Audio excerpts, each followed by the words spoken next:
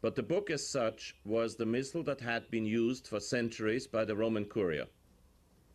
And he canonized it with the decree quo primum, in which he says, not only the book must never be changed in the future, this Mass must be said by all priests in the future, but the decree as such is irreformable. Some people now argue that the Pope cannot bind the Pope. They argue in what you call legalistic nonsense. They quote Roman law and they misquote Roman law, because they quote Roman law well, but they quote Roman law on a wrong level, by quoting the old line, par in parem potestatem non habet. An equal has no power over an equal. The Pope, at first sight, may seem another Pope's equal, but then, how about the dogma of the Immaculate Conception? Can a future Pope take that back? No, you know very well he can't. So that means that the popes have to respect their predecessors. And as a matter of fact, that's exactly what the old oath of incoronation says.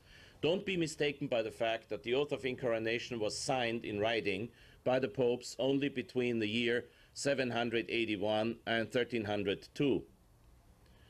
But the text of the oath of incoronation is still today to be found in that singular collection of rights that pertain only to the Pope called Liber Diurnus Romanorum Pontificum. The text is still there. No Pope has ever contradicted that text. We are talking about basically 1500 years approved theology. That means it's the faith of the Church that the Pope cannot change things. And there, in the oath of incoronation, it says, if I was to betray the handed-down tradition of my predecessors, God shall not be a merciful judge to me at the last judgment. So tradition binds the Pope, especially in liturgy. Why? The oldest liturgical principle that has been written down the first time in the year 250, exactly 1750 years ago, is Lex orandi statuat legem credendi. The law of what has to be prayed will determine the law of what has to be believed. Do not confuse the law of what has to be believed with the deposit of faith. The deposit of faith is at the very beginning of everything.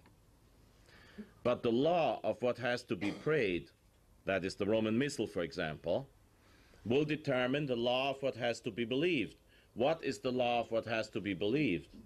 The Creed, for example. Every time you recite the Creed at Sunday Mass, at the same time you recite what you have to believe in order to remain a Catholic. Now, in the liturgy, you always found the Feast of the Immaculate Conception. You talk about Lex orandi, the law of what has to be prayed. In an ancient missal of the 14th century, or in a handwritten missal of the 8th century, you will find the Feast of the Immaculate Conception on December 8th. That's the law of what has to be prayed, because the priests had to celebrate that feast. However, it only became the law of what has to be believed in 1854, when Pope Pius IX proclaimed the dogma of the Immaculate Conception. So you can easily see in history that the law of what has to be prayed will determine the law of what has to be believed. Lex orandi statuat legem credendi. Until Pope Pius XI included, no pope ever misquoted that line. So for uninterrupted 1600-something years, we had the popes quoting the same line in the same way, always saying the same thing. Then Pius XII in 1947 turned this line around, which I don't think he had the right to do. It's a theological mistake, but it's not our topic today to talk about Pius XII. You can see from this principle that the Roman Missal cannot be considered a mere disciplinary law. It is much more than that. It is way above any discipline. The Roman Missal is the #1 law of what has to be prayed, because Holy Mass is the #1 prayer. Therefore, when Pius V said this Missal cannot be changed, and this decree confirming that is irreformable, he did in fact bind his successors. I ask you, is this my interpretation or is it the Pope's? Well, I showed you that is the papal interpretation, because even John the 23rd did not dare to take out quo primum or the decree followed with, by Clement VIII or the decree by Urban VIII. He did not dare to replace these documents. That means even John the 23rd visibly thought that he was bound by his predecessors' decrees. That makes 400 years of popes being bound, who felt, quote unquote, that they were bound. Of course, the popes didn't just have a feeling about it. Leave the feelings in California. In the Vatican, you have theologians to discuss things like that. Every single pope, before he writes a decree, will ask his cardinals and his theologians on how to write it.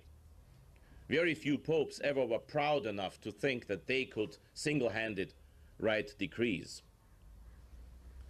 And that shows you why the new rite, which Paul VI himself called Novus Ordo Missae, the new order of Mass, is not a work of the Church.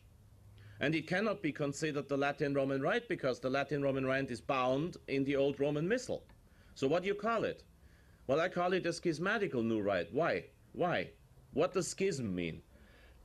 Literally, in Greek, schisma means to cut, a cut somewhere. Schism, to go into schism, means you cut yourself off the Church. You do not split the Church, as John Paul II says, or wants you to believe. You cut yourself off the Church. You cut yourself off from the Church. You leave the Church, in short. A schismatic act is not necessarily a formal schismatic act by declaration, so that you're really to be considered a schismatic, but it is something that cuts off something of the Church. Now, against Church tradition and against the Council of Trent, against quo primum, and against the interpretation of 400 years of papacy, Paul VI wrote up a new rite. Therefore, that has to be considered a schismatic rite. If it is a schismatic rite, it cannot be considered the Roman rite.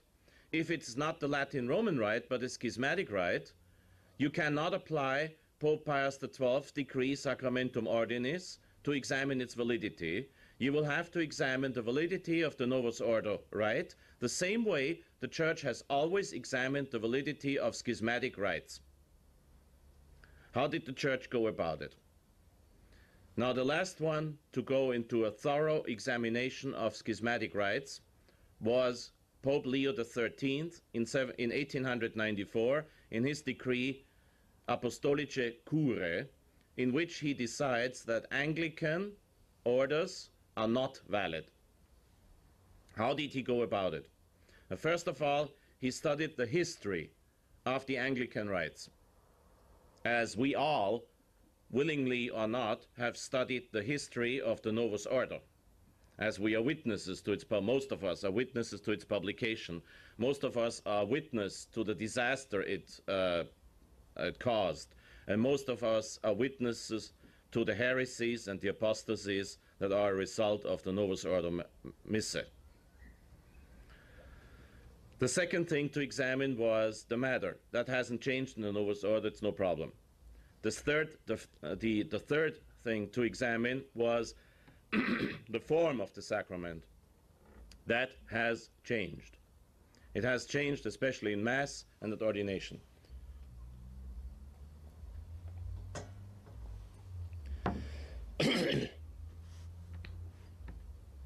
Before we examine the validity of ordinations, I will shortly tell you what I think about the validity of the new Mass. It's not our topic really today, but as long as bread and wine is used, we have no reason to discuss the matter. How about the form? Now, in Latin, the essence of the words are still kept, not in the translations. In Latin, it says, hoc est enim corpus meum in the old rite, and hoc est enim corpus meum quod pro vobis tradetur in the new rite. For the chalice, the only thing that changed was that the mysterium fidei is kept out, which is not essential to the transubstantiation. Moral theology has never held that in the days before the council. The problem is the translations. In the Latin original, it says, hic est enim calix sanguinis mei novet aeterni testamenti mysterium fidei qui pro vobis et pro multis effunetur in remissionem peccatorum. Christ gave his blood for the many, not for all. In the English translation, it reads for all. In the German translation, the same, für alle. In the Italian translation, per tutti. In the Spanish translation, per todos. In all the translations except the Polish translation of all, the translation changed from for the many to for all. How do you judge such a change? There's two ways. First of all, you look up old moral theologies. In the old moral theologies, you will find that many moral theologians say it is enough for the validity of Mass to say, this is my body, and then to say, this is my blood. That is something to be looked at very carefully.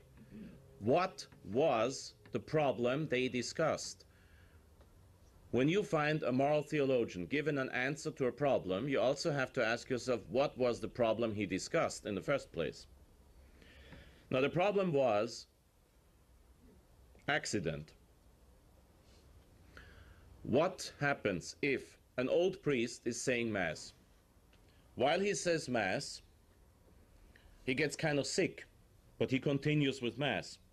At the consecration, he pronounces the words of consecration over the bread, then he picks up the chalice, and he starts to pronounce the words of consecration over the chalice. And all he manages to say is, hic est enim calix sanguinis mei, and that moment he drops dead. Now that is a problem. What is it now? Wine or the blood of Christ? What is it? So moral theologians had to examine that problem. And within that context, they said, with the utmost probability, it is the blood of Christ. And that's why you read in the old moral theologies that it is the blood of Christ. However, the point is, we are talking about a problem within the frame of the traditional liturgy.